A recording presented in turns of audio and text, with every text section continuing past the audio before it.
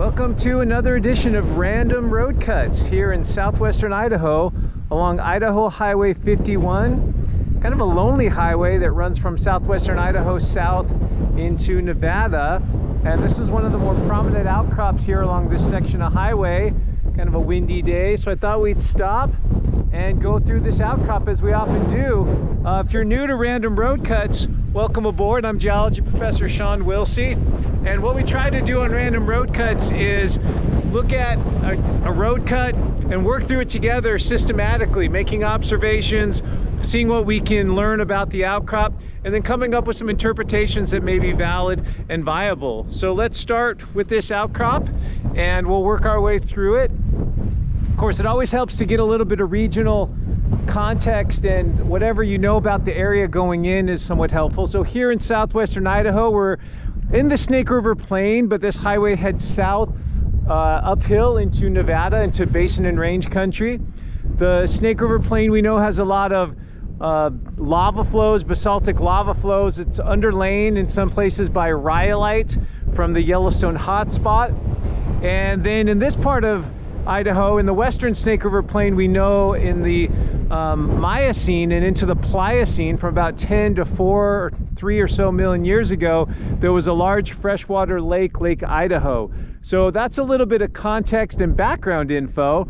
So as we look at these rocks, we can see they're well layered. There's a lot of different layers in the units themselves.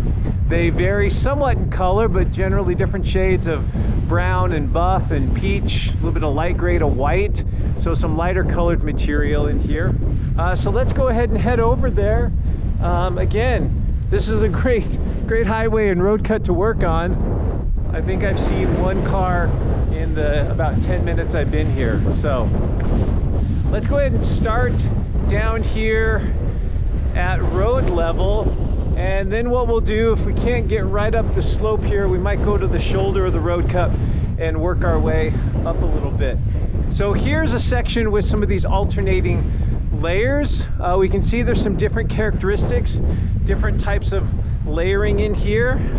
If we start down here at the bottom with the lowermost unit, we can see this kind of buff colored layer here.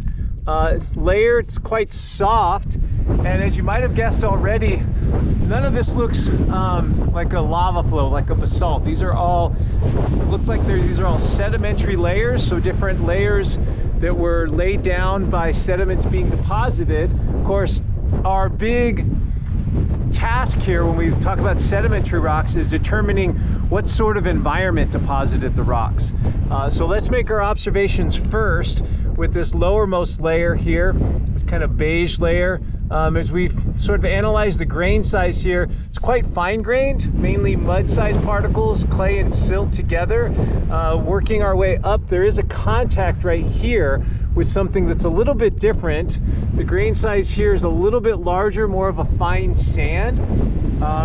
And so this lower layer looks to be mainly a mudstone. And looking at this in aggregate and knowing what we know about the western Snake River Plain, obviously we can eliminate the lava flows in the Snake River Plain. We can probably get rid of some of the other ideas we might have, like ash, at least in this section of the outcrop from the Yellowstone hotspot. None of this stuff looks like ash right now or volcanic material. It looks like it's mainly sediment. So these are probably Lake Idaho sediments, and Lake Idaho was a lake that rose and fell over time. I'll try to do another video on it at some point. It's a pretty fascinating story, but it had streams flowing into it, and so we might see a lot of different environments associated with Lake Idaho, from lake deposits to streams flowing into the lake to maybe other types of, floodplains or marshes or other sort of depositional environments associated with that. So it looks like we have this mudstone, and then here we go into this sandy unit. And as we work our way up the sandy unit, it does appear like there's maybe some trough cross bedding in here as well. You can really see that in here, where there's almost like up and down layering in here. Like these are maybe ripple marks. So it looks like we're seeing some interbedded layers of sand. This stuff's a little bit larger grain size. And then these lighter colored layers that are more blocky and break into chunks, these are mudstones. And so we've got mudstones, sandstones, mudstone, a little layer here just a few centimeters thick of sand, and then another mudstone, and then another sandstone. So it looks like we have a lot of alternating layers here, but mainly two different flavors. Again, we can see some of these low angle cross beds. So these would indicate streams with the bigger grain size and with these cross beds, and also the ripple marks you can see on top here. Let me get the camera right. You can see there's kind of an undulation to the top of that sandstone bed there. It kind of goes up and down like waves. So those are likely ripples forming in possibly a stream environment. So these sandy units may indicate stream deposition, especially with the cross beds. That seems to be highly likely. And then it alternates to the mudstones, which are more possibly floodplain deposits, maybe lake deposits. So we're probably seeing some fluctuations in energy level between the finer grained mud particles and then the larger sandy particles. Let's see what else we have here. This whole section in here looks like it's mostly the sand size material. It's a fine sand, blows out of my hand on the windy day, but it nonetheless is a sand.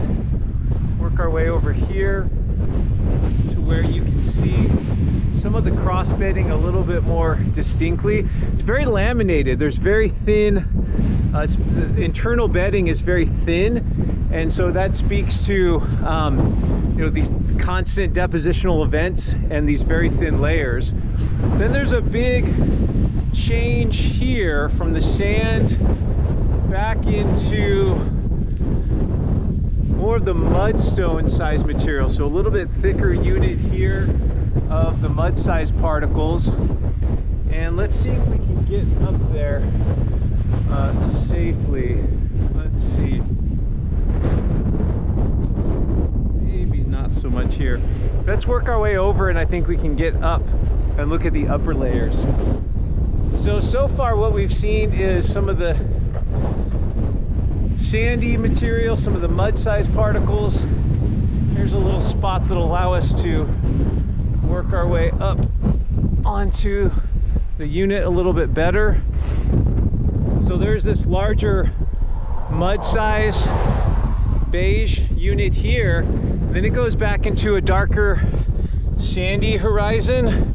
There's even, looks like there's some larger material in here. So here's a pebble, you know, almost about a centimeter diameter rounded pebble. So again, that speaks to more stream deposition versus something like a dune or a windblown deposit, the fact that we have particles of this size. So again, more of a higher energy stream setting. Then it looks like it goes back into this finer grained mud-sized material. And then another sand unit. It's just sort of alternating back and forth between these different layers. Let's work our way across and then up, because there is a bit of a change it looks like coming up. So without doing too much analysis here, I would assume that a lot of this is stream deposits versus lake deposits. You've got the sands, which represent the channel or the point bars of this stream deposit, and then these floodplain deposits as this stream system's meandering and moving over the landscape. It's changing the grain size that it can transport. Then up here near the top of the outcrop, we have a very prominent change. We've got the sand unit down below, but then we have a gravel unit here. So a higher energy event. The streams, we're looking more at the stream channel, and the stream's able to move larger particles, possibly a flooding event. So it's a higher energy event. We can somewhat get a feel for how much energy this stream has or had by looking at the largest size particle within it. And so if we find, it's like this particle here, so we've got a clast here that's maybe you know, 4 or 5 centimeters in diameter. So that speaks a little bit to the energy level of the stream. Then that gravel unit grades upwards into more sandy type material. You can see the sand actually is coating some of these larger gravel sized particles. That's why they stick up as little lumps. Then that grades up into a nice, really well sorted. The grain sizes are all the same. More of a medium to coarse grain sand. Working our way up, that's maybe about 30 centimeters thick, this whole layer here. And then we get into a very different layer just above, this white capping layer here. Let's break off a little chunk of that and look at it. And this looks quite different. So the color is different. The composition of the material looks different as well. Even though the grain size is similar to what we've seen, as we look at this in detail, this looks more like what we see with volcanic ash. And this may be either a pure volcanic ash, a tuff, or it could be a reworked ash, meaning that the ash possibly fell into you know, some water body and was a little bit reworked. But I can see some of the crystal glass shards in the ash right here. So possibly is some of that material hitting it with the acid bottle. We really don't see any sort of reaction there, so it's not as calcite rich as some of the other material we might see in maybe these lake or stream deposits. So so it looks like it's probably shorelines of Lake Idaho, streams going into Lake Idaho potentially, and then a volcanic eruption here in the Snake River Plain that deposited this layered ash. Maybe this ash though was put down into some water body, maybe the river or the floodplain itself, and is reworked a little bit. It is quite layered here, and it does change color a little bit moving up. So pretty interesting. But this one little road cut actually had quite a bit of diversity. Let's head back down, and I think I saw one other feature sort of in the central part of the outcrop that was interesting. Of course, up here along the rim, not in place, there's a lot of bigger boulders of, looks like mainly basalt, volcanic rocks that were probably deposited by some of the other big river systems that drain out of Nevada, like the Bruno River. Let's find a little spot here and work our way down. Windy day. Okay, so one other feature here that I noticed that we haven't seen yet, it's sort of in the central part of the road cut. So again, this lower slope, we can see these alternating mud and sand layers, possibly related to stream systems flowing into the western Snake River Plain. We can see the white capping unit, which appears to possibly have some volcanic ash present in it.